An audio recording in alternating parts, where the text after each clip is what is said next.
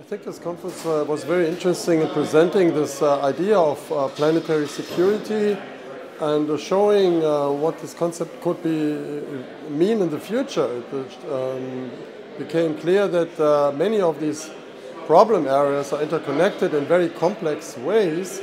Food security, water security, migration, climate change, they're interconnected, and some of these issues are globally connected. For instance, through environmental links, through information and communication channels of human beings, as well as through economic and market processes.